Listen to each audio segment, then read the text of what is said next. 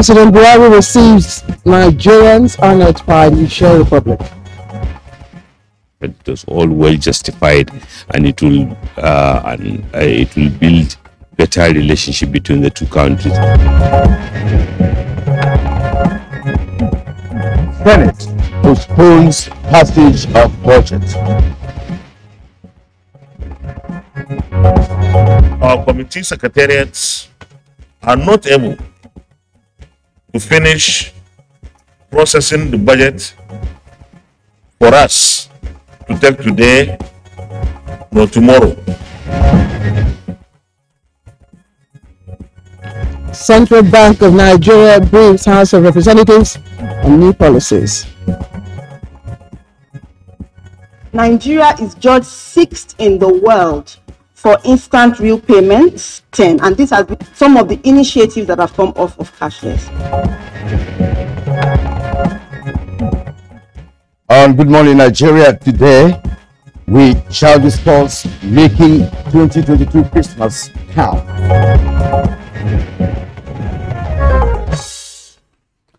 All right, of course, December every year comes with a lot of activities, and that's of course because it is a month of festivities, the course of the Christmas celebrations. It is also the season which ushers in a new year, characterized of course by many activities, buying and selling, traveling, outings, fun fairs. It is the season that is brings families together in a kind of reunion. It's also a season that ushers in stock taking at the end of the year. But for many other people, it's also a time when they prepare for the new year. It is also associated with the usual New Year resolutions, and Kirian, all the things that go with celebration. All right, and while people may be having fun or even being carried away by the activities, of course, of Christmas, it is pertinent to also note that the season also comes with its own downsides, which may include a rise in theft, fraud, robbery, and other crimes. Of course, we know now that the criminality in Nigeria is having different dimensions, because we just started hearing about, banditry not quite long ago. But well, it's only going to be an unusual Christmas, characterized, of course, with so many activities, including insecurity. Now, the security agencies are, however, things are in place to tackle whatever criminal activities, that might come up, and that, of course, they have upped their game, changing strategies specifically to attack vulnerable, people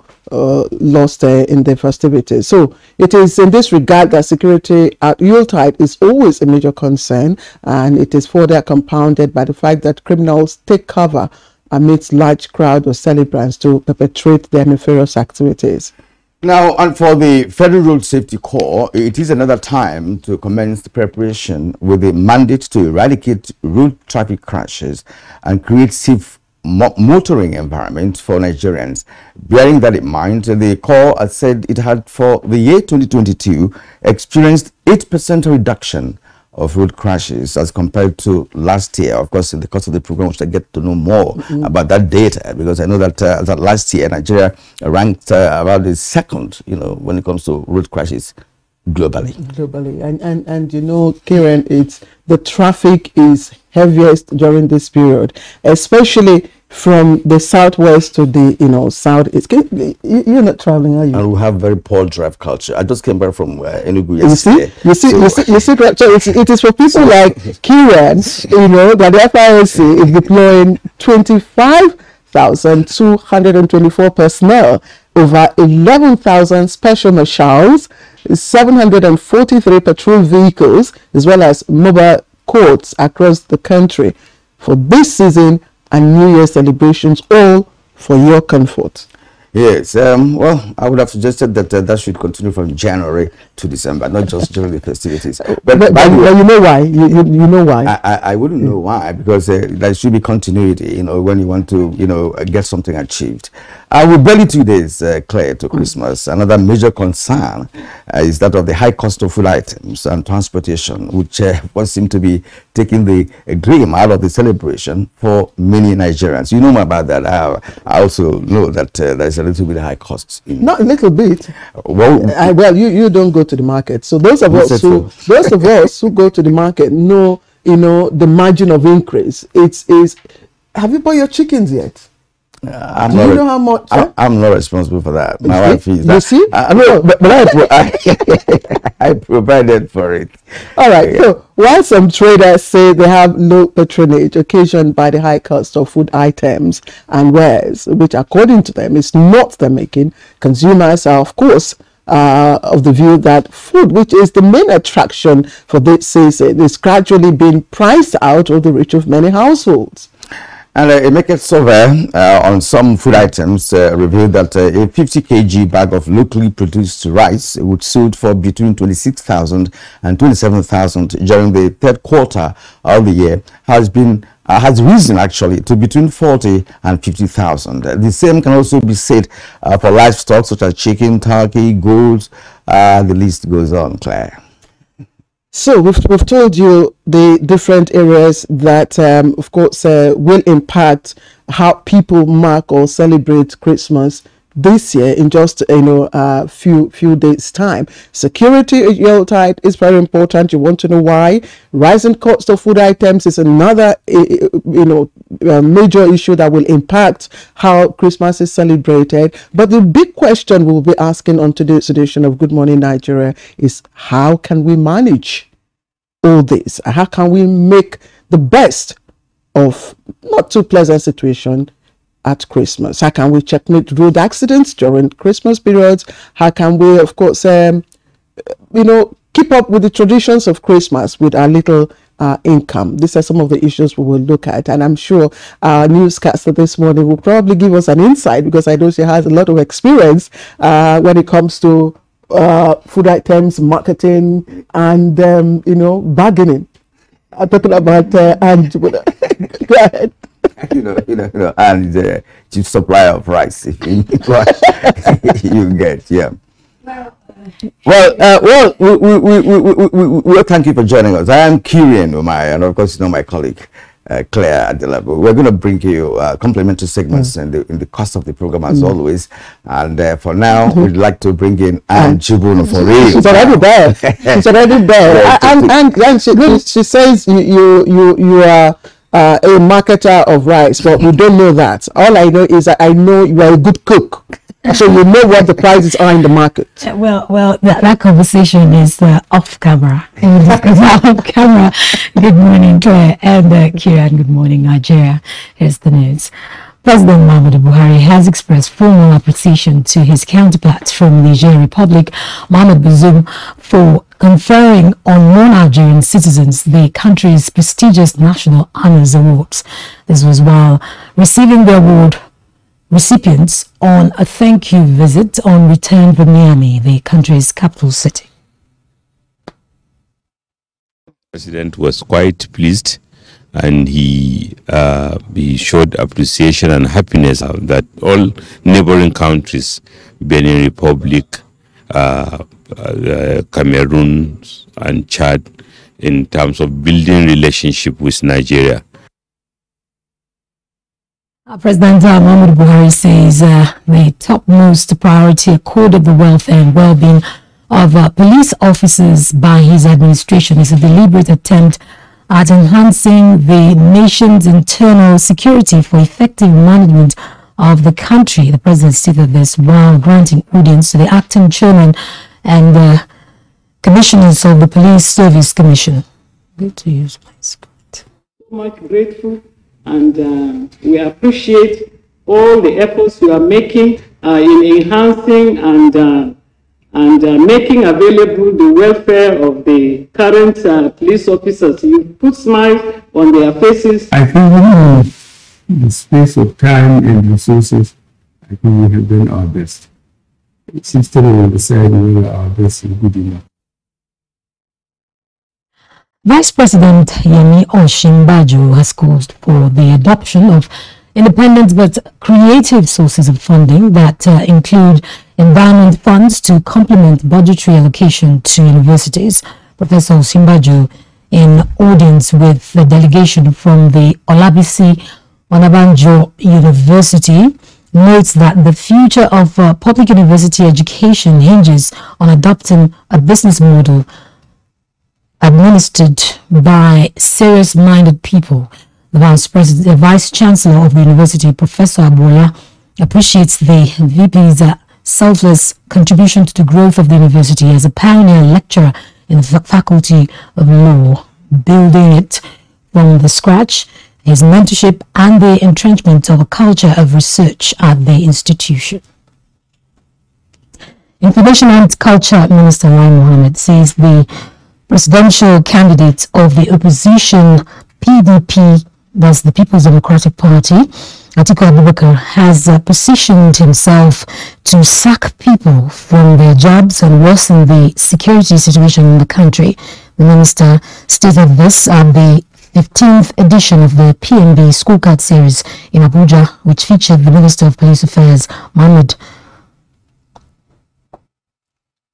Yadi. Alhaji Atiku has simply informed Nigerians that he will reverse all the efforts made by the PNB administration to achieve self-sufficiency in the production of many staples, especially rice. By that statement, the former Vice President has informed the country's millions of rice farmers that they will soon lose their jobs. The Senate has postponed the passage of the 2023 appropriation bill to Wednesday, the 28th of December, 2022, 2 days after Christmas. The Senate had announced that it will pass the budget Thursday this week. We are not able to receive the report of the committee. Our committees had to start a process of cleaning up the bill first. That process, of course, also engaged the executive arm because the problem came from there. The Central Bank of Nigeria has informed the House of Representatives that Nigeria made remarkable progress in the global financial stage since the launch of the cashless policy in 2012, as this placed the country in the same league with countries like India and China. The Deputy Governor of the CBN in charge of financial stability stated this while briefing House members during plenary on policies recently introduced by the CBN. Is judged 6th in the world for instant real payments. We are the only African country in the top 10, and this has been as a result of some of the initiatives that have come off of cashless. In the United States and other places, even when the law or the policy takes effect, you are allowed to continue to use the old modes at the same time until it's completely phased out. Federal government has declared Monday 26th, Tuesday 27th December 2022 and Monday 2nd January 2023 as public holiday to mark the Christmas, Boxing Day and New Year's Day celebrations. Minister of Interior Ralph Aregbesola, in a statement on behalf of the federal government, felicitates with Christians and all Nigerians at home and in the diaspora on the celebrations. Aregbesola joins Christians to emulate the doctrines of Christ in faith, hope and love, stating peace and security as critical conditions for economic development and prosperity. The minister wishes all Christians in particular a happy Christmas and all Nigerians a peaceful and prosperous New Year celebrations. On that note, we conclude the news, but the program continues shortly with Kieran and Claire. Thanks for staying with us. Indeed, you can't beat our reach. That's the NTA. And this is Good Morning Nigeria and the Network Service. Time to join Alika Okpanechi Arwa for some business news.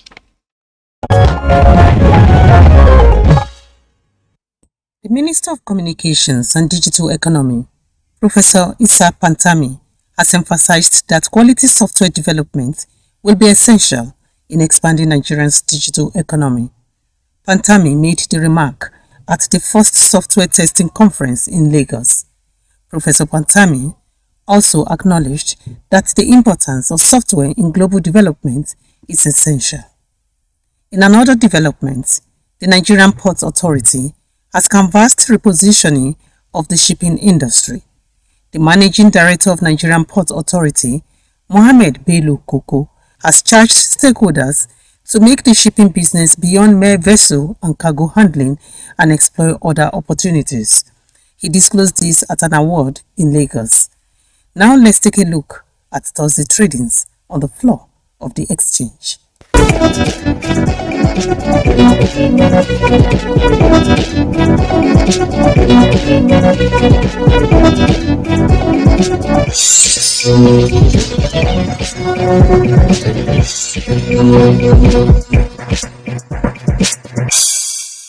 With business news, Alika Opanachi, Arua. Thank you indeed, Alika, for that business package. We appreciate that. Next on Good Morning Nigeria is a review of today's national dailies.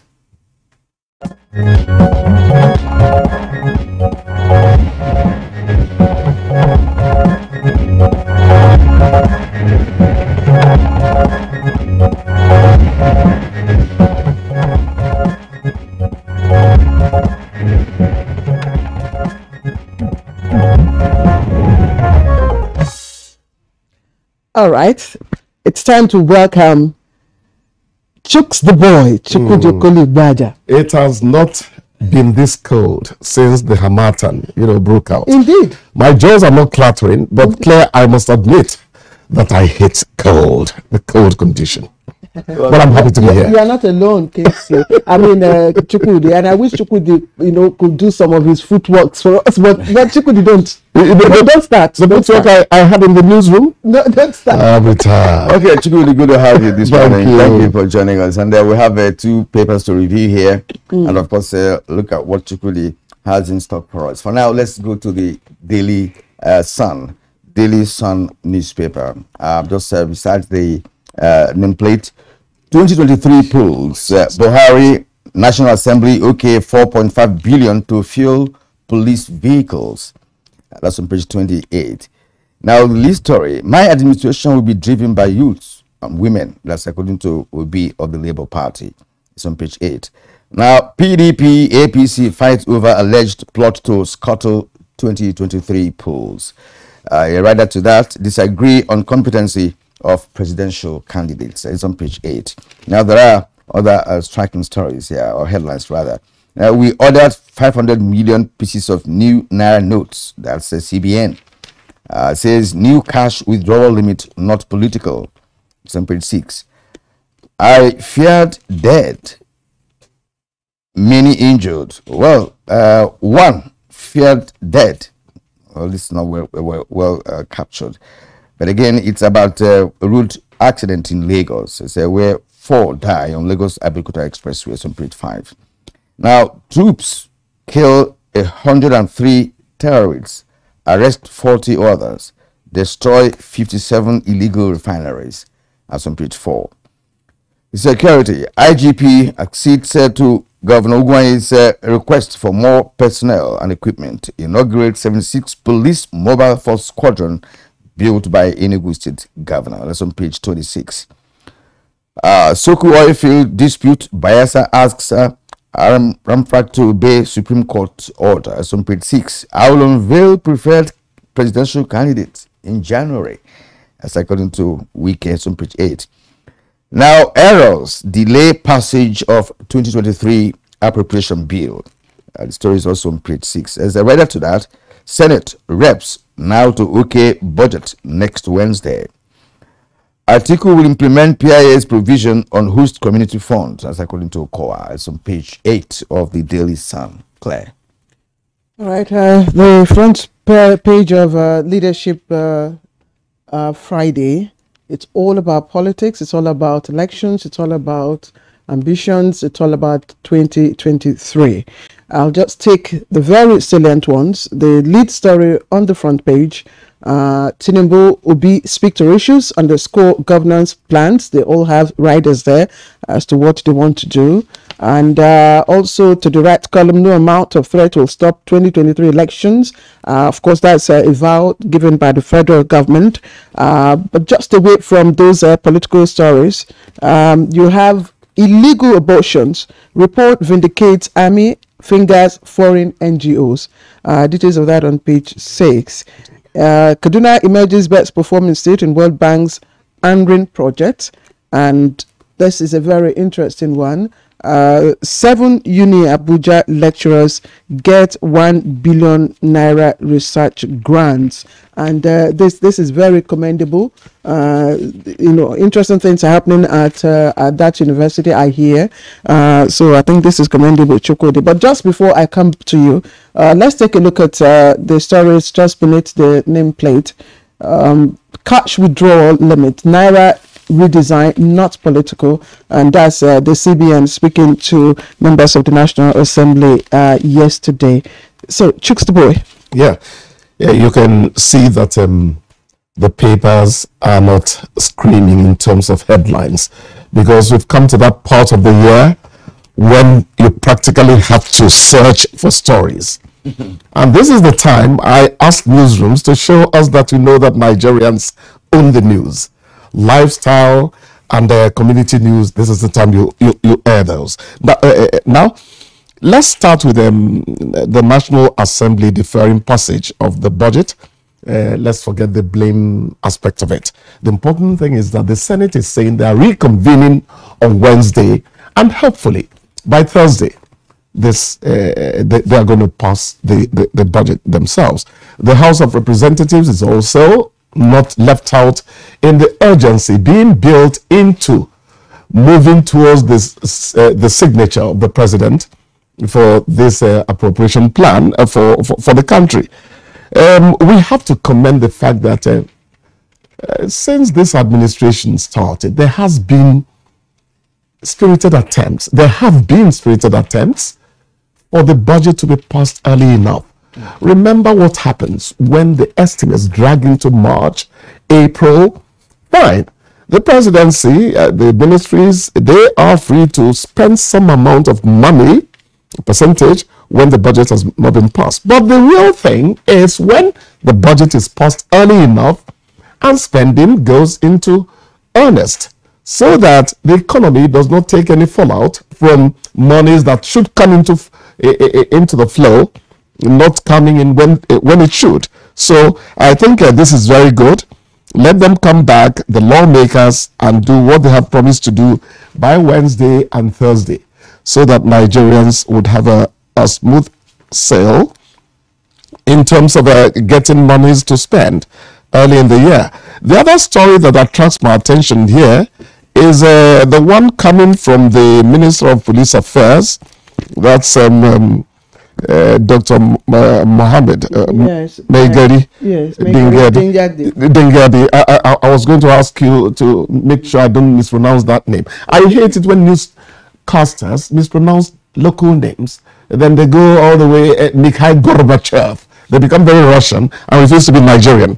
So thank you for pronouncing that name well. Now, he was talking when he was given the report card on the activities of his ministry since his return in 2019. You see, when I hear things about the police, I feel very good. Nigerians have this, many of us have this sarcastic attitude towards the police. I am not supporting a situation where the police do not live above board. Remember, they're in the full glare of publicity, so they need to put out an attitude that doesn't suggest that we are people who are not mindful of the image we put out. But I always say that the police are not really being given enough attention by Nigerian people. I'm happy that July 2022, a new salary structure came into place. Their welfare was being worked on. I used to tell my friend, if you want to know how poor our policemen are, go to the barracks and look at their window. The curtain you see there simply puts you off. So I'm happy that something has happened to them from July 2022, and they're now being positioned to serve us better. Yes, I mean, just have to comment on this police issue, you know, because I'm particularly concerned about the police. You know, I had experience some time ago, an IG of police, you know, I was asked to go and cover an event at the police headquarters, and I confronted the IGP then to say, because I came there and I met a well-dressed, dressed policeman, you know, at the headquarters, so sparkling. In fact, I mean, if you're a criminal and you see any of them, you'll be very much careful, you know, what you are going to do. Right, but I have said, what about the men on the road, the operationals, they don't look healthy, they look tattered. And you are talking about deserving respect from the public. It's not possible, because the policemen who are carrying out their responsibilities on the streets or roads across Nigeria, they pick monies from people. Because they said, look, okay, don't give bribe. You can only give bribe when you commit an offense. But when you look at a man carrying AK-47 under the sun, and then with tattered shoes, you know, and the battered, trousers and all of that, you are appreciating. It's natural. You appreciate it. It may not be the right thing to do, but if police is well equipped and these people are properly paid, then this issue of respect will not be there. Because if you see a policeman well kitted with all the gadgets around him, you don't. I don't know what Claire feels about it, but I'm happy we're talking. You know, sometimes it's also police must be looked after. Yes, Chukwudi and Kiran. Sometimes it also depends upon the individual. The individual's habit, because I mean, if you see others well kitted, looking clean, looking decent, you know, and the same of the same rank and file. Working for politicians. No. Let me tell you this. No, it's true. Those who are working. Also, we should not fight over this. If you want to know, journalists, as I keep saying, would never agree. We understand. We are observers. But the people at the headquarters are well dressed. The people who run around with the politicians are well dressed. You get into onto the streets, it's not exactly the same story anymore, Claire. I think we are over generalizing. But the most important thing to note is that they got better welfare salaries from July 2022. We must not lose sight of that. And don't forget that some of them also, I don't know what the situation is now, you know, purchased their uniforms, their boots by themselves now. Of course, so when the one they give you gets old, you replace it by yourself. Anyway, the story I would love, and this is because we kept, you know, on this program we've talked about the need for our university professors to engage in research activities, and that is a very low area in our educational sector. And if seven lecturers are getting awards, you know, because of their publications in, I just want to read this out, publications in first-class journals across the world, and they're getting about 1 billion naira, a total of 1 billion naira for publication. This paper did not say what those research publications are on, but the fact that they have been recognized is something that we must commend. It's something that we must also encourage. You know, in other universities. You know, when we talk about research by the universities, you're talking about a path of development for the nation. They are the people charged to chart new ways of thinking and doing things. Remember the yam pounder way back? Who invented it? Nigerian. A Nigerian. That was a major step towards helping household activities and all that, easing the process of cooking and all that. Our universities need to be looked at. Our professors or the dons there need to get money so that they can actually. When we were in the university, it didn't seem to me that the lecturers were really interested in their salaries as much as they were interested in curiosity that was going to lead to better quality of life for people. So this is very important. Yeah. In terms of research and development, we have over 100 research institutes across Nigeria, and in terms of universities as well, many universities have been carrying out researches over the years. I'm glad that these gentlemen have been selected globally and honored. And what have you. Now, our challenge is not in science development. It is not in the intellectual capacity or ability of our professors. It is in implementing what I have put in place. If you have a research result and cannot be translated into reality, into product, we normally say it becomes beautiful. We normally say move it from the laboratory to the floor of the manufacturing sector, and that way it will get to the public. You make me jealous the way you couch. And philosophers say theory without practical is blind, exactly, and vice versa. Yes. So, but this is just a caution, and we'll sign off for a newspaper review. It's on the inside page 6 to be precise, of the leadership. It's a warning from China. It says Shanghai hospital warns of tragic battle as pandemic, that's COVID-19 pandemic, spreads. It says it has warned its staff to prepare for a tragic battle with COVID-19 as it expects half of the city's 25 million people to be infected by the virus by the end of next week, while the virus sweeps through China largely unchecked. So this is in fact, it's scary. You know, when the government was practically forced by the protests to relax the COVID restrictions and all that, you know, China, we're talking about 1.4 billion people. Some of the things you take for granted in economies that have 50 million people, 100 million, you can't try it in China. I understand. So I guess they have to think again. You know, Shanghai is how do I put it now? Shanghai is the nucleus of Chinese economy.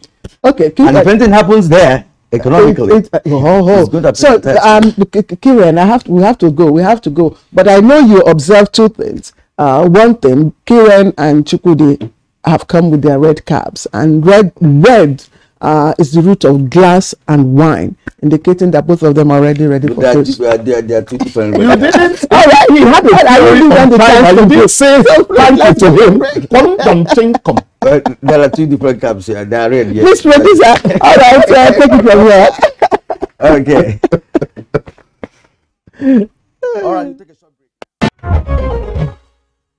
All right, once again, I welcome you to Good Morning Nigeria. And if you've just joined us, you're right on time for our conversation to kickstart.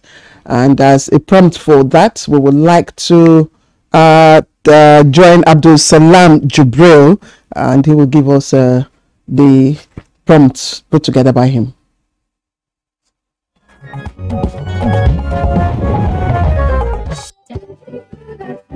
Christmas is celebrated around the world with joyful carols, brightly wrapped gifts, merriment, and festivities. In the build-up to Christmas celebrations in Nigeria, decorations begin to appear in streets, homes, shops, and offices, with many businesses and religious bodies promoting events that reflect the season.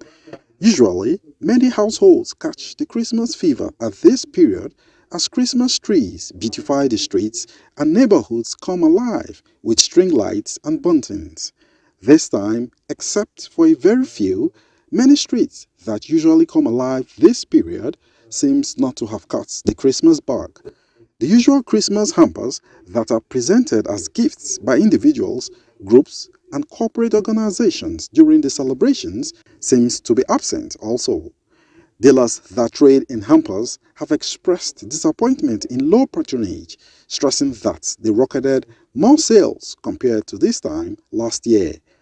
Apart from the usual festivities during Christmas, reports have shown that the season also comes with a rise in crime and criminalities. This is also the season when Nigerians embark on the annual ritual of traveling to spend time with family and friends. The question is, how secure are the roads? Guests will be speaking on these and other issues on this edition of Good Morning Nigeria.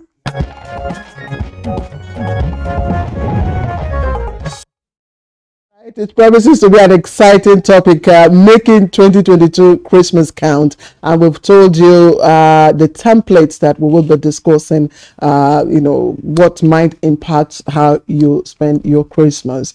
We'll look at security, we'll look at, of course, the part of your income and other issues. But we have our guests all here in the studio and, of course, those joining us via Zoom. Let me begin with Joshua Kayode Fanola, who is the Deputy Corps Marshal, Operations, Federal Road Safety Corps.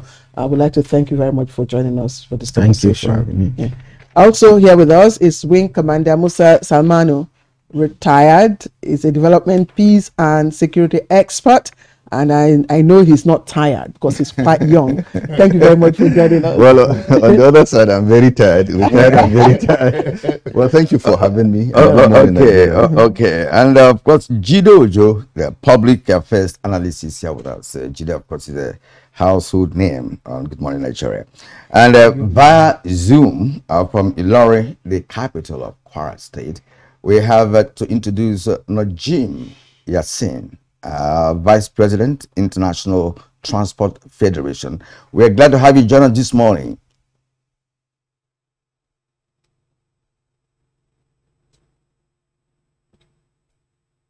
Well, I just hope that Najim had me. Once again, good morning, Najim, and welcome to Good Morning Nigeria. We want to establish whether you can hear us from here. Good morning, Nigeria. Good. That's interesting. Gentlemen, you're welcome. Welcome to the program. Yes. Well, I wouldn't even know the particular area to go to. We're talking about security. We're talking about security. Let me start. Okay, go ahead. Let me start. And I just would like to ask everyone here if you've noticed anything unusual, about. It's just a few days to Christmas. Have you noticed anything unusual?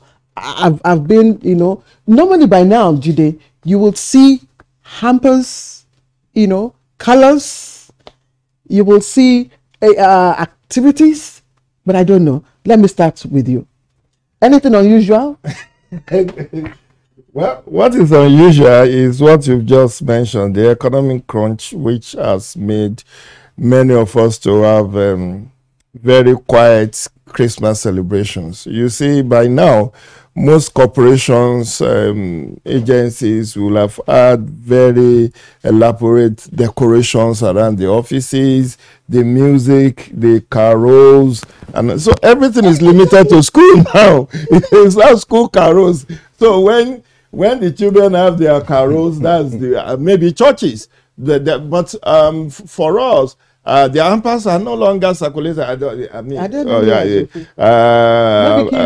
not yet received one. Maybe it's coming. I wouldn't know. In time past, sometimes I get up to 5. But the economic crunch has not allowed people to celebrate the way we used to. And then, of course, the fuel queues, again, high cost of living has made Christmas, whether you like it or not, you have to really reduce your spending on Christmas. Given the fact that in another week or two, schools resumes, and then school fees, it starts you in the face. But nevertheless, people still celebrate because it's not, the Christmas celebration is not the elaborate, lavish, ostentatious display of opulence. It is actually in appreciating God for keeping you alive and for understanding the reason for the season, which is somebody, a savior born, to save the world. Mankind. So if you have that understanding, whether you have money or not, whether you could celebrate lavishly or not, it wouldn't matter as much. In fact, I couldn't buy any Christmas clothes for the children, given the fact that we're looking at another 2 weeks or thereabouts school fees. Okay, Gina, because when she said something unusual that you've noticed, I've not seen anything unusual. I mean, because Christmas comes every year. And every year we sit here to discuss the same thing, and see the same things. But there are traditions. Sorry. Yeah, go ahead. There are traditions that are associated with Christmas.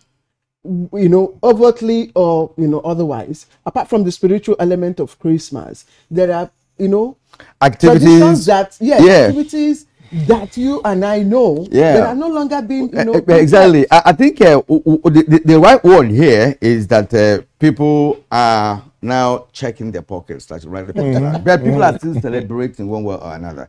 And when Jide came from a spiritual angle, we all know that we have a man called Jesus Christ, whose birth, death, resurrection, and promised second coming from the bedrock of Christian faith. But in a bid to celebrate him, we don't have to spend all we have because we're celebrating. But he wouldn't be happy if you do that. So being unusual is always the same thing always. And the person that will tell us about unusual things should be the FRS. Because coming back from Enugu yesterday by road, I saw one bus like that. I cannot imagine how the bus was loaded. Up, by the side, at the back, every part of that bus, even the bonnet. So I said, okay, the artistry in putting that together is what I was watching, not even the offense committed. So if you see man, if you see it, you first of all appreciate the artistry, the skill. Do that before you now ask him, what about your tires and what have you? And when you now enter, get the driver, one man who is struggling to survive in Nigeria, and I want to tell him, why are you loading all this? He will tell, look, this trip, I'm only making one trip a day, and after this trip, I will go home. He will take, so what would you do to him? If you charge him, would you even have the money to pay? And all of, so there are usual things from your angle. So tell us more what your men have been telling you from across the nation. Okay, thank you very much, you've said it all.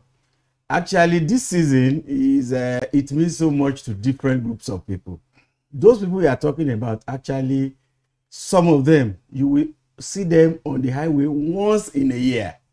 And possibly, they are coming from all these farmsteads, interior, not just village, but they are coming from the farm. The hinterland. Yes. And they are coming to show their face in the villages, in the city for the first time this year. And they have to come to show that while we were away, God blessed us. So you will see them, they will carry goat on top of their bus, they will carry food items, they will carry one things they are going to give to people, and then what they are going to eat for this period before they go back. So we expect that. In short, that is the usual for this period. But our emphasis will be on how to ensure that people are able to get to where they are going safely. So that kind of situation, well, we'll stop the person to let him know that you constitute danger to yourself and to the other road users. But we will not allow that one person to, corner our attention when we need to make the traffic flow. That is one. Then two, we need to also understand that this period is harvesting period for farmers. It is period of festivities. It is a period of heightened activity for transporters. You see some of the vehicles that they have parked for almost 1 year, they quickly do some minor repairs on it and put it on the road. Yes, and put it on the road because yes, of course, such vehicles they collect money from passengers, maybe from Abuja, and then get to Gwagwalada or Abaji and break down, and then you'll be looking at each other's faces. Let me call my manager. The vehicle has spoiled, but they have collected the money. So these are the usuals for this period. For us, they are usual, and sometimes you find yourself. People say road safety, we are stranded here. So what can you do? You are the government that we can see. We will have to go and look for bus for them because they are stranded. And we are the only government they can see now. They say this man, he has deceived us. So that is for us, it's yes, like I was saying. So for now, this is Christmas goat. Yes, Christmas goat. And the person say, "Oh, road safety, so please, you will not allow us to celebrate." So we are between allowing them to celebrate and ensuring safety. Okay, we'll come back to you. Let's bring in Wing Commander Musa Salman, retired now, and the kind of activities that go on during this period. It's one that makes insecurity talk about insecurity. It whittles down the hype about insecurity. I don't know if I'm correct. Yes. Well, thank you so much. when you asked about something unusual, for me, it was just, okay, the unusual would be the issues of security incidents. Are they going up or they're going down? The usual perhaps now is we will anticipate that there are going to be increase in incidences, either minor like burglary and so on, but also in terms of major crimes and even violence or conflict, like we have seen in the past. Now, so we ask the questions, are there operations like the Python dance being commissioned now and so on? You hear that has not, I can't remember if the army launched another operation of late, especially that used to be during this time because of the issues of crime and so on, surge in crime and so on. So for me, it seems things perhaps I would want to be on the positive side, improvement. And even if you go look at numbers in terms of kidnappings, in terms of attacks, and so on and so forth, you hear that the numbers are showing that there's some level of improvement if you compare with other years and so on. And so the unusual for me is that we're being optimistic that things are getting better. And this Christmas is going to be, in terms of major crimes, perhaps a very good one. Now, if you add it to so kind of trying to explain maybe the other crimes in terms of burglary and so, maybe because of the economy that Jide spoke about, so thieves are tired and say, okay, well, even when we go there, the effort we put in and what we get in return is so reduced. But then in terms of security, I think things are. Yesterday on this program, we had the spokesperson of the DCI, the Immigration Service, and he said in Lagos alone you had about 150 Nigerian diasporans, returning home. Now, does that give us an insight into, again, the level of security? So, for me to comment on that, perhaps is to know what is the figure the previous years and so on. So, if he's saying that, perhaps maybe there's an increase. Yes. So, if there's an increase, it shows confidence. It shows people feel either safer where they are coming to, or where they are now is also getting hotter. So in a way, anyway, they feel home. It's whatever it is, let me be back home, let me be with my people. It's a usual period, like this year I said, it's the period that people move around. Yep. And with that, that's where the issues of insecurity come. Yep. People move around, people come together, both the good and the bad. People live where they are, so people, the bad guys know that there are no people at home. Businesses are left, So that absence of everyday people is what makes criminality to go up. And that is also the period that law enforcement agents are it's a very tough period because, the presence of people can reduce the incidence of crime because there are eyes everywhere. All right, so, all right, I'm not talking about insecurity, as rightly pointed out, but this time of the year is when people people plan their holiday, especially those in diaspora. Right, and even those within Nigeria, we also plan marriages, wine carrying, weddings, and what have you.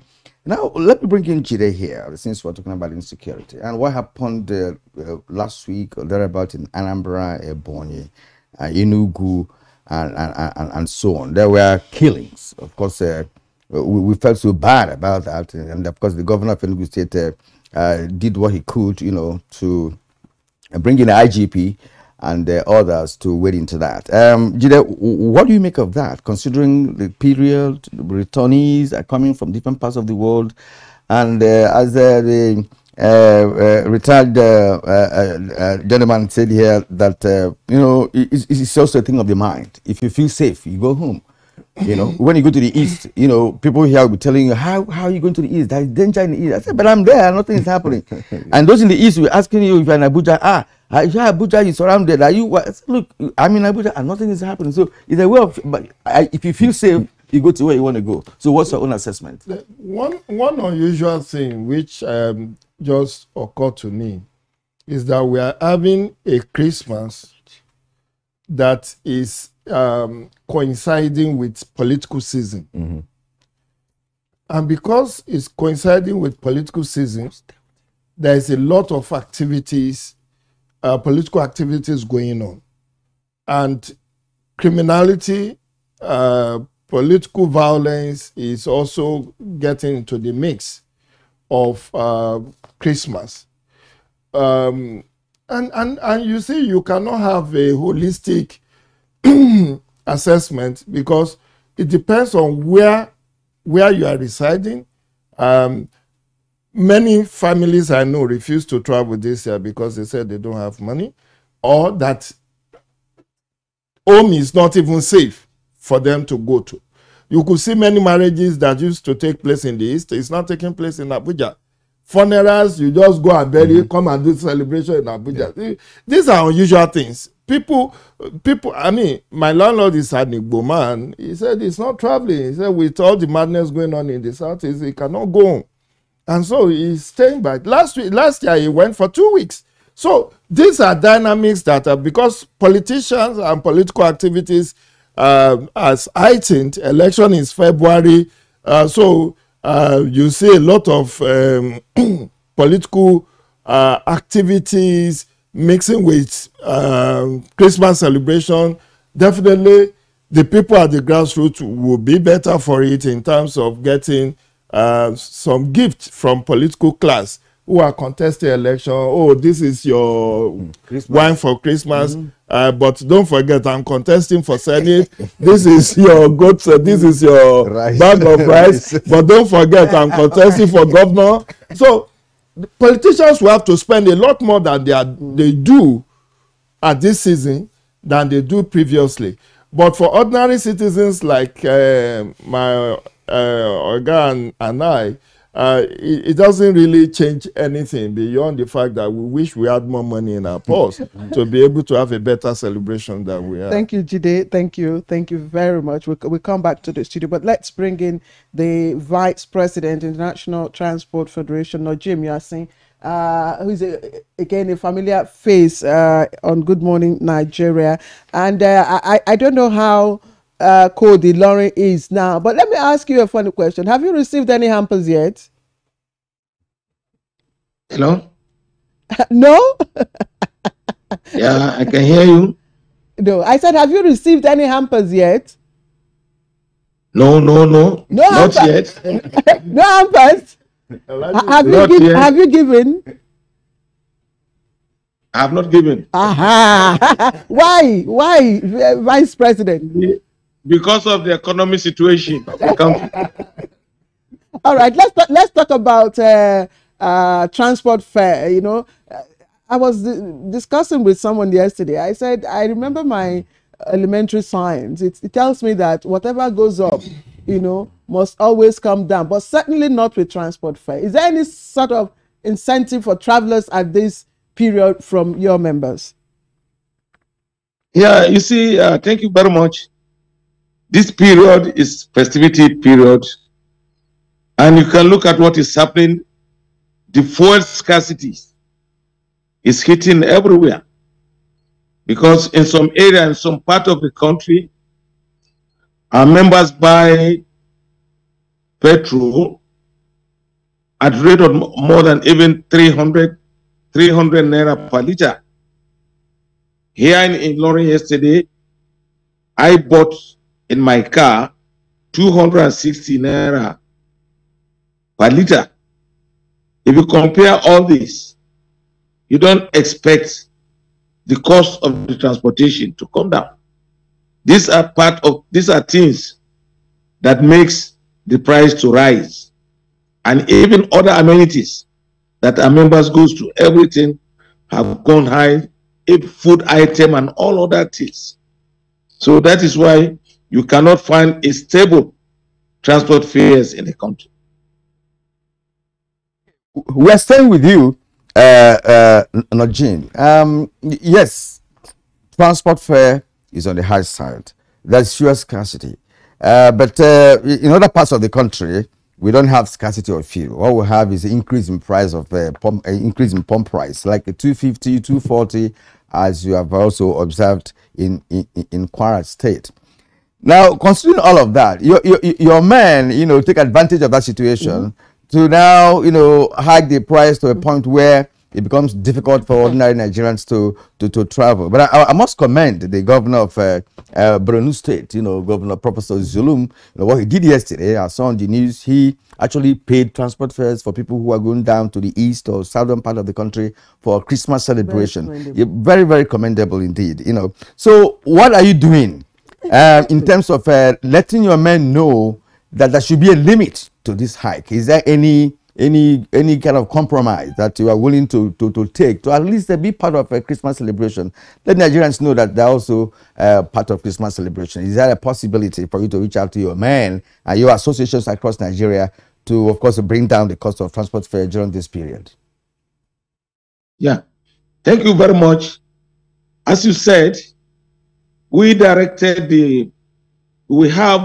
leadership that control the parks in various parks throughout the country, and we direct them to make sure that they put eye.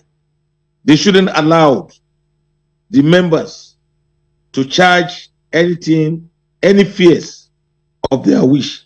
There is a regulation which the leadership in the parks, any vehicles that goes out of our motor parks have a regulated price, which we didn't allow, because that is the area where we too can contribute to the development of the country. So we don't allow it. And we still call on the members to make that, the leadership, to make sure that they put eye on each of the vehicles going out of the motor parks so that the prices will not go high beyond the expectation. Sorry, Claire. In addition to that, what about maintenance of vehicles? We have a FRC rep here. Your men oftentimes don't engage in regular maintenance of their vehicles. That of course results in breakdown of vehicles along the roads across Nigeria, and of course drive culture of your people. Some are very rough on the road. What are you doing about that? Is there any way you also educating them on how to drive? Because if you see them now, very early in the morning, they have already taken what my people call aparacha, some gin in the morning, as you're about to travel, you know that the driver will already be smelling something, and on the road, you will see that he's speeding, doing wrong overtaking, and what have you. Dangerous driving across Nigeria. What are you doing about that? Thank you very much. You see, the drivers, those that goes out of the various motor parks out of the country, because when we go to the road, you cannot differentiate. There are those who just move on the street. They are not from the parks. So our leadership there, we don't have control on those who are not coming from the motor parks. But those who are going out of the motor parks, we make sure that there is no one that will go out in a mode of alcohol or whatever. And we should make sure that his vehicle is roadworthy. But when you find the vehicles on the highway, you can't differentiate those that comes out of the motor parks or those that are on the highway. And this is the area where the Federal Road Safety Corps are on the highway to checkmate all these excess and these rough drivers so that they can make sure they put them to their senses. But I assured you that those that are going out of the motor parks, we shouldn't allow, because I hear the Federal Road Safety Deputy Commissioner talking that there are some vehicles that their vehicles are not up to date, and they will pick people before Abuja to Bagwalada, they will stop, and then they will be looking for this thing. Those vehicles are not the vehicles that come out of a motor park, because before a vehicle comes out of a park, we must show that that vehicle is roadworthy. But people picking passengers at the roadside, and that is why we are calling that anybody that wants to board a vehicle should go to designated motor parks throughout the country and board a vehicle. So if there is anything, the union there or the driver will be held responsible because we have his number and the details of those vehicles. So these are what is happening on the highways. To take advantage of the favorable Zoom connection and just speak with you also. I know that the spirit of festivities like Christmas and even Salah celebrations, it's all about making sacrifices, and during those periods, Nigerians are expected to also make some sacrifices, and you see the different sectors. You see the FRSC, bringing out more people. You see the different other, segments that are responsible for maintaining, peaceful and peace and security during this period, playing their own role. What kind of sacrifice, are your men also bringing in at this period? During this period? That's one. Then secondly, you talked about regulation. Do you have standard transport fare for all routes? Yeah, we have a standard transport fares in all routes throughout. That is why I said all motor parks, you can't charge anything that is not already being, we have the fares. And no matter how it is, if you are going out of the motor parks, there is a what they are charging. You must make sure that you cannot charge what you want. But if it is not where we control, it is outside the park or these private parks, they charge anything they like.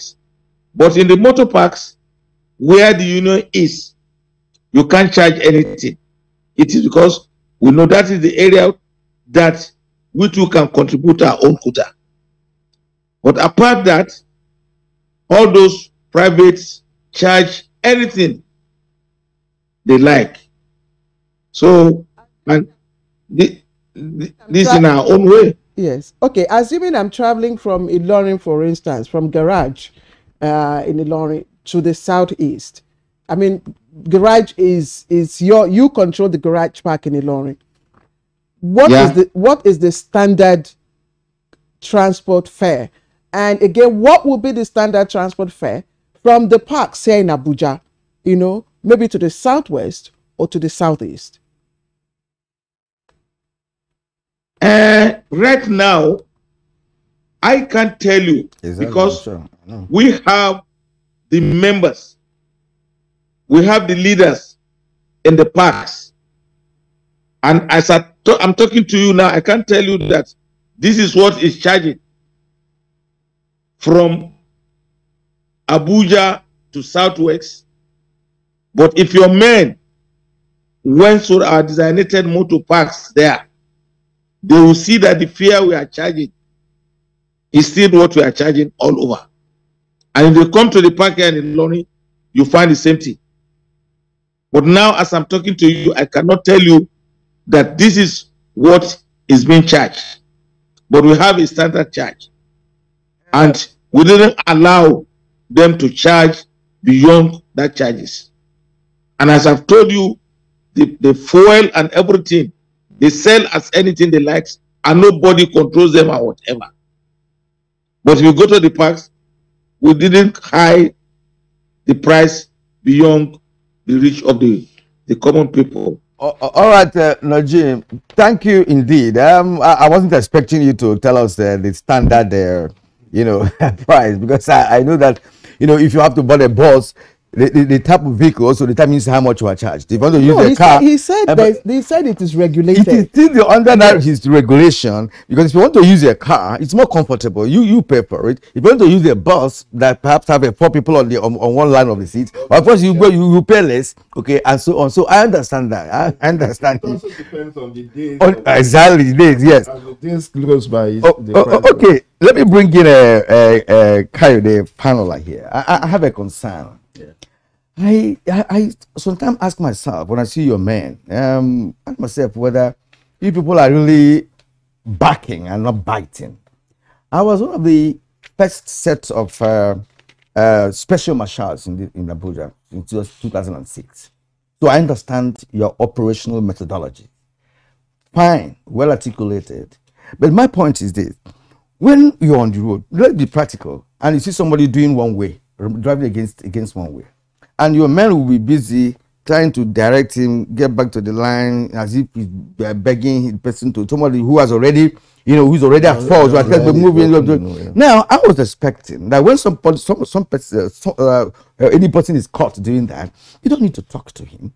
You stop him, take his details, take his plate number details, give him a ticket and go. You don't need to go to him. Give him a ticket of 5,000 or 10,000. Monitor him. Within 7 days, if he doesn't pay, you climb the vehicle. So people are not respecting FRSC.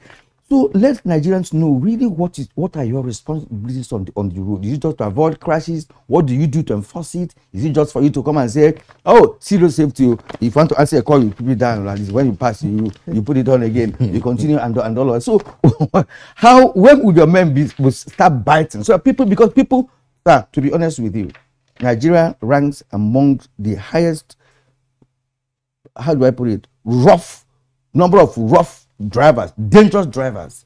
People overtake at bends. You see somebody doing an overtaking at a bend, and this is a trained driver. Some drivers in Nigeria don't even know what is zebra crossing in the first place.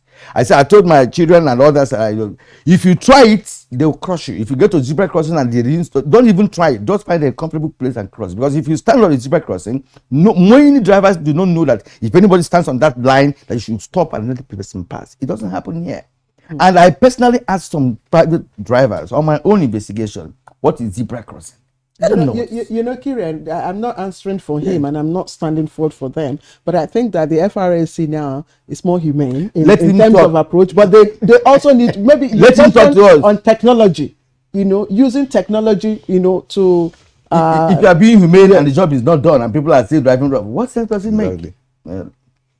Okay, thank you very much, Kieran, and it's so nice hearing the way you see it, your view, which is important. But one thing I need to let you know is that you live in Abuja, and if you talk about, you started by saying people drive against traffic, for instance. Let's use the Nigerian road, for example. That's where people drive against traffic. When there is pressure and you see somebody coming from his house and his house is on the side where he needs to go and make U-turn, maybe about 1 kilometer away, and he just decided to try his luck and drive against traffic. What you need to understand is that there is dynamics about traffic management. If in the course of trying to punish one odd person, you will obstruct 10, 20, 50 law-abiding citizens, it's better to, as much as you can, verbally, quickly warn that offender and let him go. Please explain that again. Okay. You see, somebody is driving against traffic, and for you to be able to stop him, it will affect those that are driving on their normal lane. So what I mean is this, sir. If you stop him temporarily, give him a ticket. Within 2 minutes, I've done that, and let him go because he's going to pay money. Give him a ticket, and he goes, and the traffic flows again. My concern is that person should be punished for what he did. Yes. Let him go and pay like 5,000, 10,000. He won't do it again. The punishment we talk about, actually, punishment is not about that money that is going to pay. But for him, go ahead. Listen. Sometime, what we do is to get his identity and bring him to something like a classroom like this. Yes. He spends 1 hour, sometime maybe taking 45 minutes. We show him what he has done, and people who did like that and are not lucky enough to be arrested by road safety or police or VI or anybody, something more severe. Somebody more severe arrested him. He crashed. Maybe you lose a limb or you lose your life. When they watch the video of crash scenes and see that, okay, truly this person drove against traffic, this is what happened to him. So I was even lucky that his road safety that arrested me, it was not accident. That person goes home with something at the back of his mind. It will take time before he will do it again.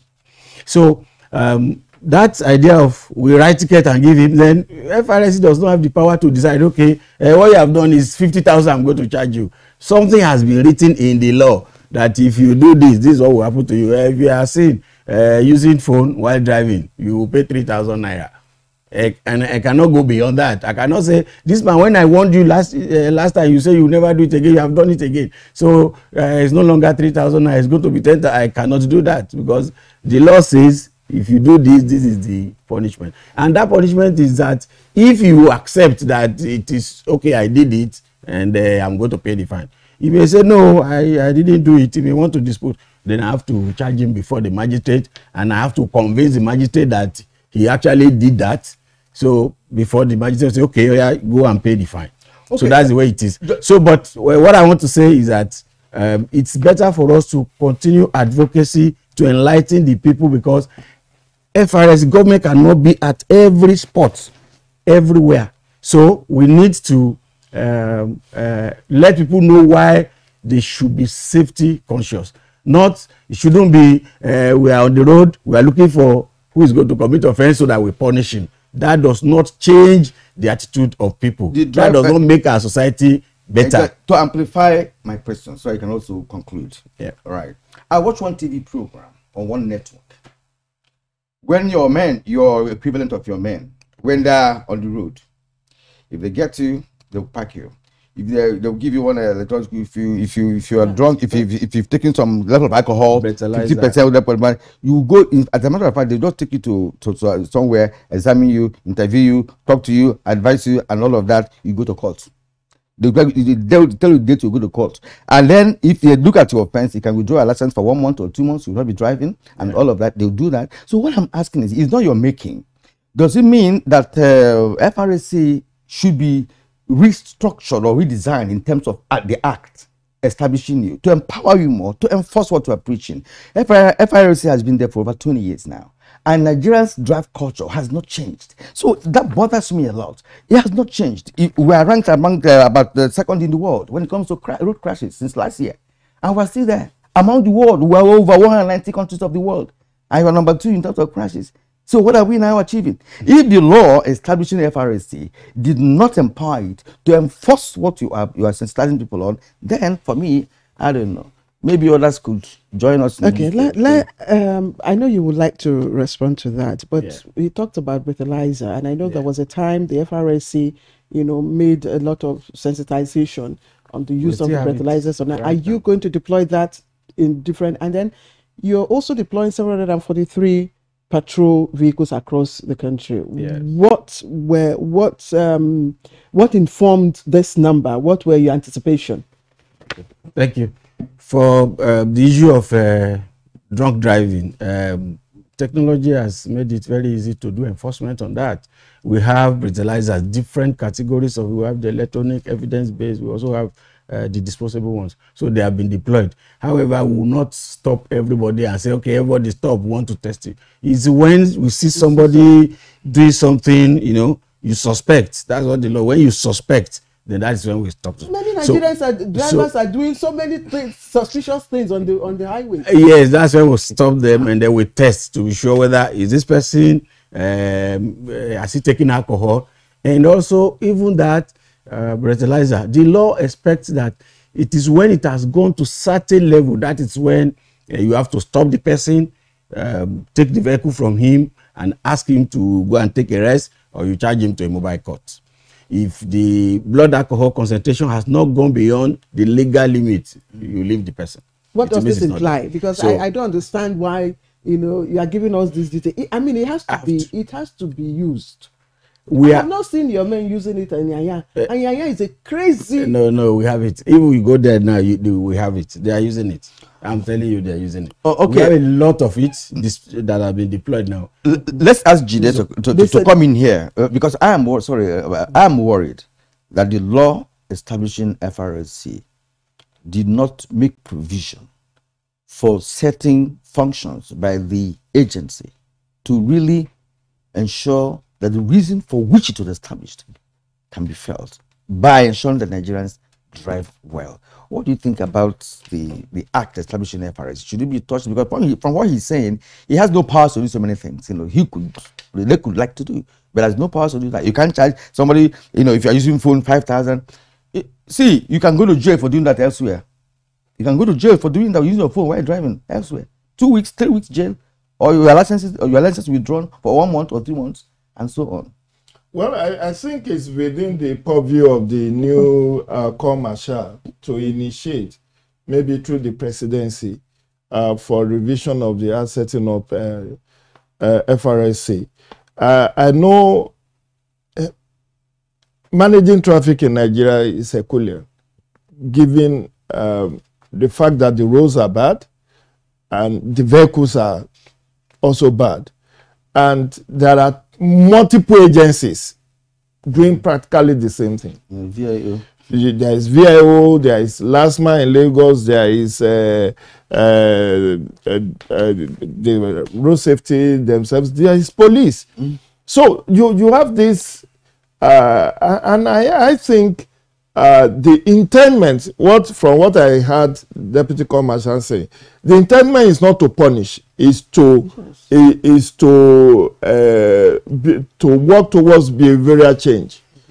And I think if they increase their enlightenment, like this video they make you watch, when you see human beings burning, or somebody who was alive this minute and the next minute is lying, lifeless, it makes you sober. There is no preaching that does more to your psyche than to see that it could have been you.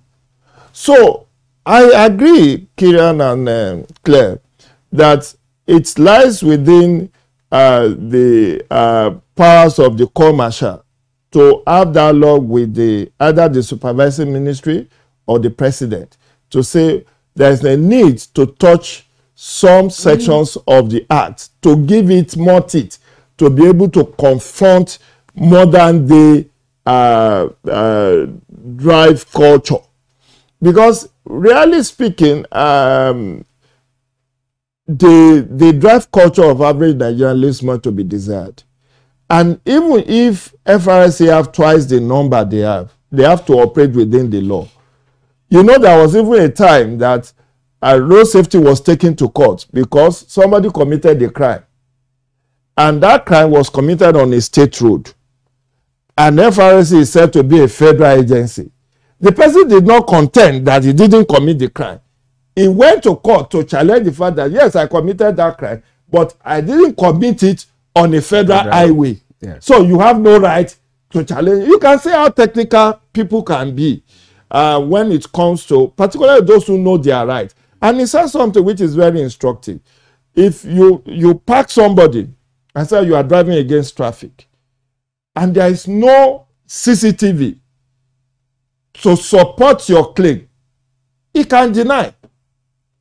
And if, from what he said, if he says, I didn't do it, it now leaves you to take it. IFRC cannot impose that sanction. He has to now take him to a magistrate.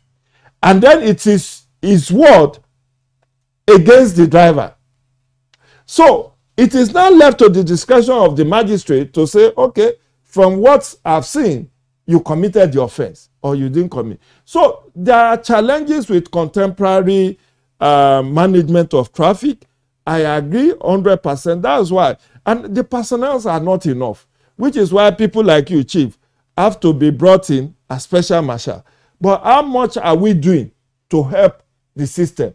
The volunteer culture, some of us who claim to be special marshal are even caught breaking traffic rules. You see them put the vest on the dashboard, and then when you arrest them, say, don't you know I'm a special marshal? But that should even confer on you, discipline, that you were picked among the lot to help in managing traffic. So I think we just need a whole lot of reorientation. Laws alone will not do it. I agree, we can fix the law, we can tie the nuts and bolts of the law. But if we do not have attitudinal change, if the motor park operators are not cooperating to ensure that even in their own motor parks, there are no sales of alcohol, because these have been banned, that you cannot have people selling alcohol and drugs within the motor parks. But go there today, you see them selling paraga, law, and all manner of stuff. So is it road safety that will leave the highway to come and be enforcing that? So they need the support of the drivers' unions. Yes. They need the support of ordinary citizens, the special marshals, the cooperation of other traffic management agencies like the police, like the VIO, like the state-based traffic management agencies. They need to work collaboratively. Yeah, but where there is a tough war, this is me, this is my territory, you cannot come here and be dictating to me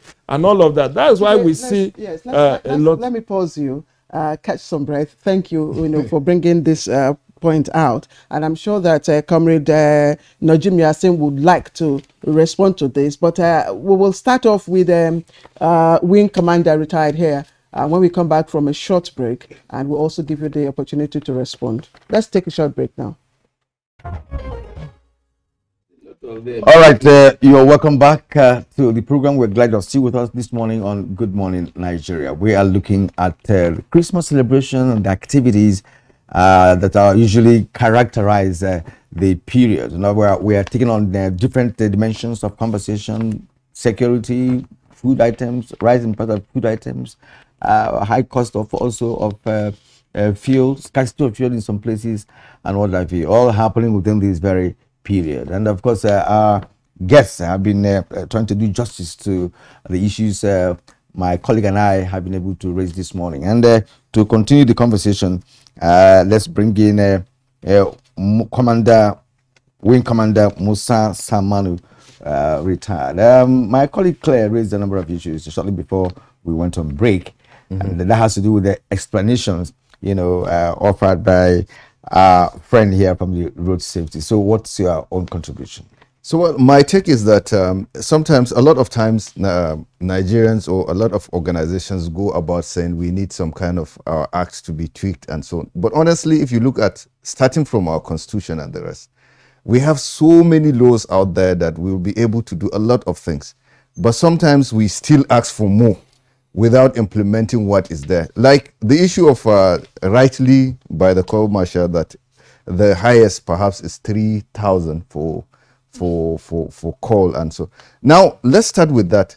For every person that is making a call, give him that 3,000. If that's the highest that could be given, the inconvenience of going to pay for that 3,000, that checks a person. I mean, no matter how rich you are, you don't want to be paying 3,000 every day and so on.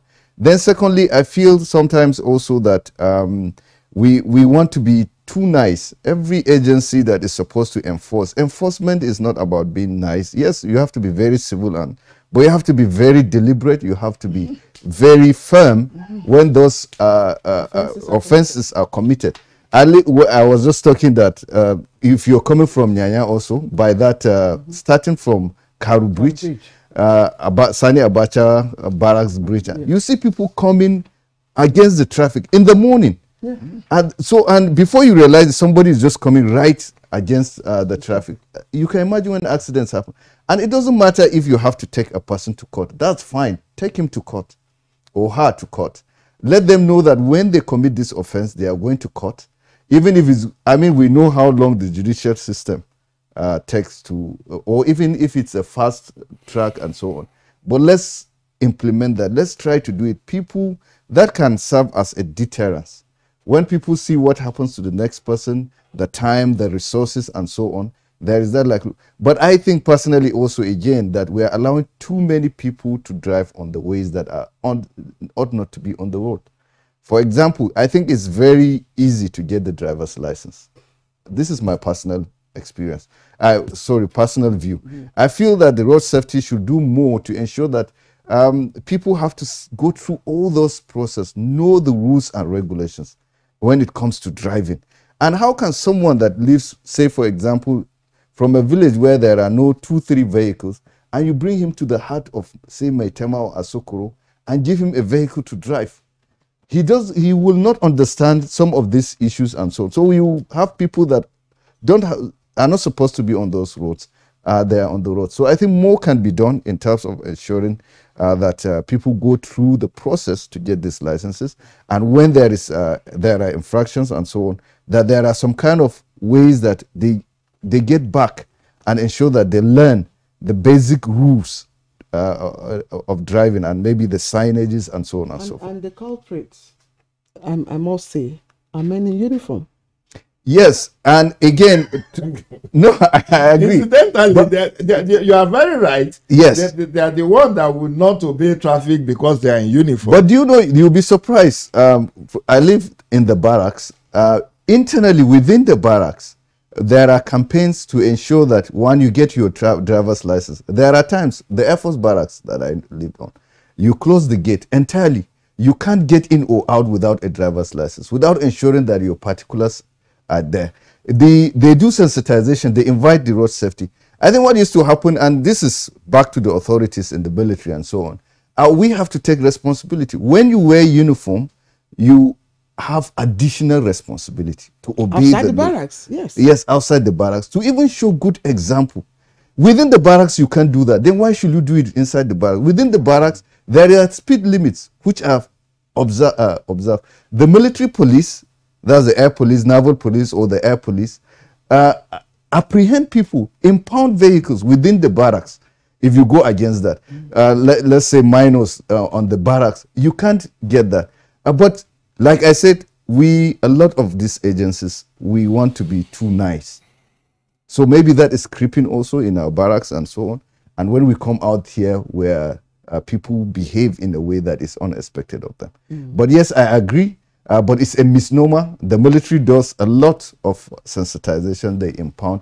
And those that are caught, honestly, if you are caught, let's say by the road safety, and sent back to the military, you'll be surprised the harsh punishment that are given to personnel. So because they get away. So I'll encourage the road safety. If people in uniform do that, report them. They have units, report them, because the sanctions are very, very high when you do that in uniform in the barracks, because they can charge you for so many things. They can charge you for a conduct that is prejudiced to service discipline. They can charge you so many reasons why you can't be punished when you do that, especially when it is outside. The military takes it highly exceptional in terms of people that tarnish the image of the institution outside the barracks. Let me take you again. We don't have time on security. You know, we hear the slogan all the time: security is everybody's business. But there are those that are trained, you know, to provide security. So, what should those that will be, you know, embarking from one place to the other, you know, and those that will be leaving their homes behind, what are those primary security tips that they must abide? So the first thing is personal security is your responsibility. First of all, use that sixth sense. Security is about also using the sixth sense that is in you, or common sense if we put it that way. So know where you are going to, first of all. Go know the means, to know the way I'm headed to, what is the security situation there, so that you prepare yourself psychologically and so on. Then back here, like we said earlier on, look at your surroundings. Let's put security lights. Let's, you know, have very good and cordial relationship with our neighbors. But also very important, there's this community-based security arrangements that are made. Some of them tend to be very active and very, to a large extent, professional and so on. So let's also try to improve on that. I am aware that the last time we were here with the Deputy Commissioner of Police, they spoke about arrangements that are made by the police and other security agencies during this festive period. Now there's the issue of let's pay attention. Let's use that sixth sense. When you see something, say it to the next person. When there is something that is unusual, report. Say to something, you don't have to go to the police. Just ask your neighbor, I thought this and so on. So let's be observant. When we are going, let's also be mindful of those that are of our environment. Let's also put others into consideration. And I think when we do that, when we do all the small things, the society, everybody does that. You find out that it makes it a safer place and a safer time to live. All right, thank you. That's on security, but let's return to Jim. Yasin once more. You are not going to speak on security, but on the issue of Baraga or whatever. Baraga, you know, that your men normally take. You know, these days, if you go to parks, you may not find the sellers within the parks, but just outside, just 2 steps away from the park, and you get it. Now, what would be your suggestion with respect to how your men can be disciplined? Because whether we like it or not, there are good drivers and there are bad drivers. They are all licensed to drive, but some go on the road and, of course, try to maneuver the car. Some want to be James Bond.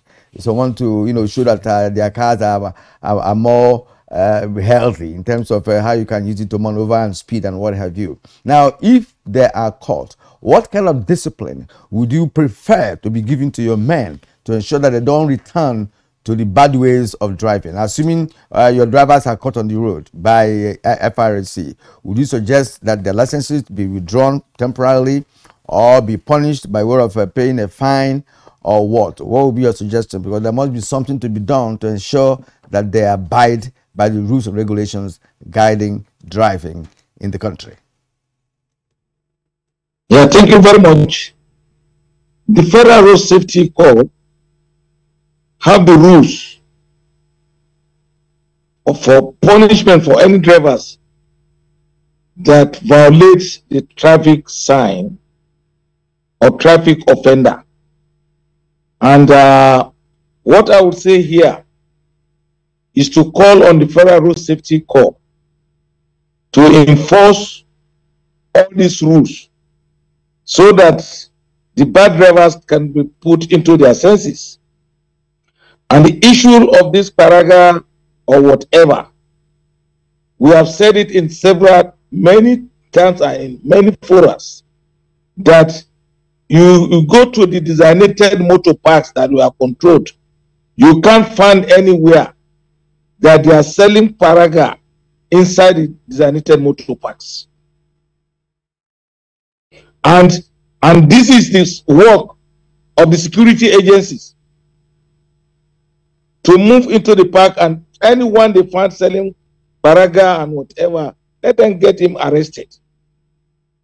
Because the motor park is not where, if paraga, you go to the beer parlor or whatever, but not in the motor parks.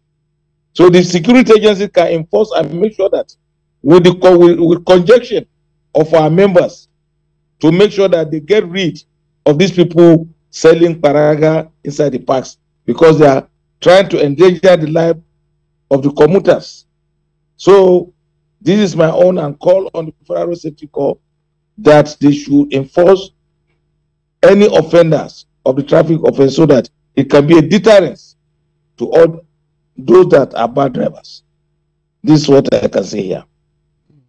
Is there any, within this period, this you know, it's just 2 days to Christmas celebration, is there anything that you've noticed in terms of the volume of, you know, people making, you know, moving from place to place, and in terms of safety, in terms of the accident? Because I know that from the records we have from FRSC, it says there was an 8% reduction in crashes this year than last year. I don't know how, he will have to confirm for us. So what have you seen in terms of ability of your men to ensure safety on the roads? Yeah, it is, we have been calling on them, call on the drivers to make sure that when they are on the highways, they should abide by the road signs on the highways.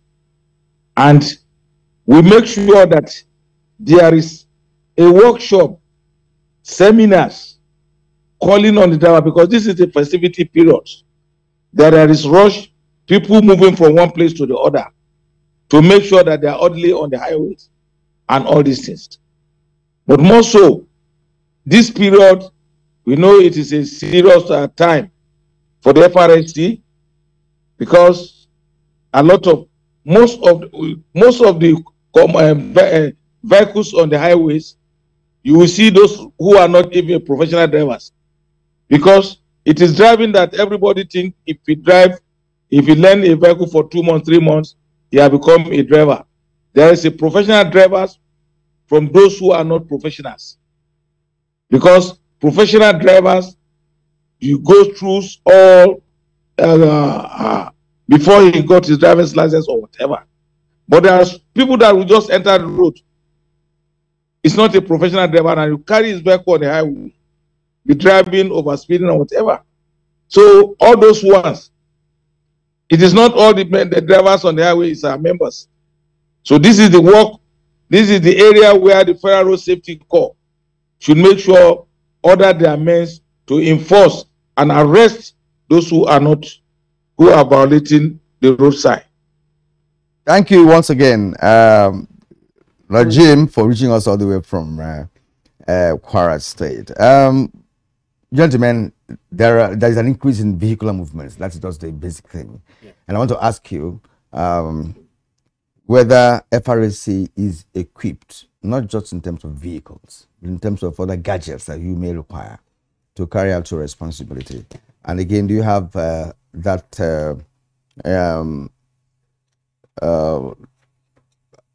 enough staff to cater for the coverage of the 36 states of Nigeria and of course Abuja? And this issue that Jide raised will concern on whether you have powers on state road or federal road and all of that. I don't know whether that is in play. And again, we used to have a categorization of licenses or something. I don't know whether that's still in existence. We have E license, B license, and what have you. Just quickly, just touch on all of this before we conclude. Thank you very much, Kirian. Yeah, you load me with questions, but it's good. It shows that you are like every other Nigerian. We are so interested in what happens on the road, because that is the mode of transport that we use most. 90% of movement of goods, services, persons is done on the road. The issue of staff, well, we don't have enough staff to monitor the 204,000 kilometers of road and then the movement of 200 million Nigerians. So, but we make the best use of what we have.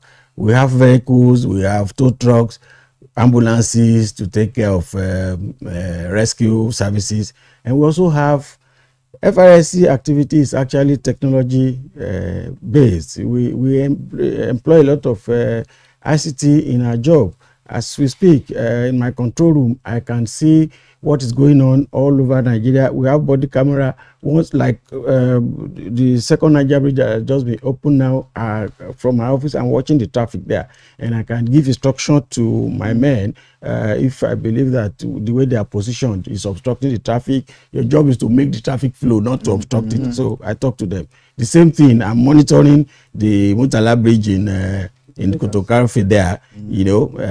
We observe the trend of the traffic, and then when it's getting snarled up ahead, we can see it and then tell the people that are close to the bridge that there is a deluge of traffic that is coming. So make sure that if there is any obstruction by the roadside, remove them so that 2 lanes can be flowing correctly. So technology helps us a lot, that where we used to put 10, 15 men, we could put just one person who's wearing a camera to help us, to see what is going on, to monitor the traffic. So that is there. Then we also work with these state traffic management agencies that you talk about. There is no conflict. We complement each other. For instance, in Ogun State, we have Trace. By this time, Trace will come to Mowe, they come to Shagamu to join us, because at the exchange there, you see the traffic there. As many people as possible that come to help, they are welcome. So even as special marshals, we expect that when you finish your program, you come to the road, come and join us. You say you ran away now. You want to bring me back? Yes, you can negotiate. No. Like Mr. Jide said, that spirit of voluntarism. I volunteered. Yes. I know, but you ran away. I know, because all right. Because let me work out. Thank you very much. Yes, we really don't have much time now. But in just 30 seconds, which are the notorious highways in terms of traffic and crashes? Okay. I would not want to say notorious now, but the flashpoints. We call it traffic jam prone areas. The major bridges, particularly we talk about the Murtala Bridge in Kotokarifi there. They were talking about the 2 Niger bridges now. Luckily for us, the Minister of Works, opened the bridge so that it can be used during this period. So it has given us a great relief. However, people coming from the west facing the east, many of them are not aware that the second bridge is open. Some don't even believe. I was there Tuesday last week, and we're virtually begging them, the bridge is open. There are security men, please go this way, use the bridge. You will cut off the whole of Onitsha. If you are going to Imo, you are going to Abia, you are going to cross River Akwa Ibom. And right on the bridge, those of them that agree, when they saw it, say, wow, I can't believe it. I've cut off Onitsha. I've saved 1 hour. So we are using this opportunity to tell people, please use the second Niger bridge if you are going eastwards. Thank you very much. Deputy Commercial Operations, I didn't want to stop you when you started talking about the second Niger bridge, but we must go. Thank you. Joshua Kayode. That bridge was built for me. You are taking our time. Joshua Kayode Fanola, Deputy Commercial Operations, Federal Road Safety Corps. Thank you very much for joining us. Wing Commander Musa Salmano, retired development, peace and security expert. Always a pleasure to have you with us. Thank you for having me. Jide Ojo is a public affairs analyst, our own in-house analyst. Always a delight to have you, Jide. And of course, we had joining us via Zoom all the way from Ilorin, Kwara State, is Comrade Najim Yassin, who is the Vice President of International, I'm trying to get it now, Transport Federation. Thank you very much, Comrade, for joining us. All right, let's quickly take a look at sports. And we heard the Super Eagles of Nigeria drop 3 places in the world and drop 1 place in Africa in the latest FIFA rankings. And the Central Bank of Argentina are also reportedly making moves to put World Cup winner Messi's face on one of its currency notes. The Super Eagles dropped 3 places in the latest monthly ranking released by FIFA on Thursday. The ranking was released on the official website of the World Soccer Governing Body on Thursday. The 3-time African champions dropped from 32nd to 35th position in the world. Jose Pesero's side although maintained their position among the top 5 teams in Africa. They however slipped from 4th to 5th position. The Atlas Lions of Morocco moved to top position on the ranking in Africa following their impressive performance at the just concluded 2022 FIFA World Cup in Qatar. The Teranga Lions of Senegal dropped to 2nd position on the continent, with Tunisia remaining in 3rd, while the Indomitable Lions of Cameroon jumped to 4th position. Meanwhile, Argentina's central bank are reportedly considering putting Qatar 2022 World Cup winner Lionel Messi's face on a new banknote. Messi led the Albiceleste to a 3rd World Cup title on Sunday after overcoming France 4-2 on penalties at the just concluded Qatar World Cup.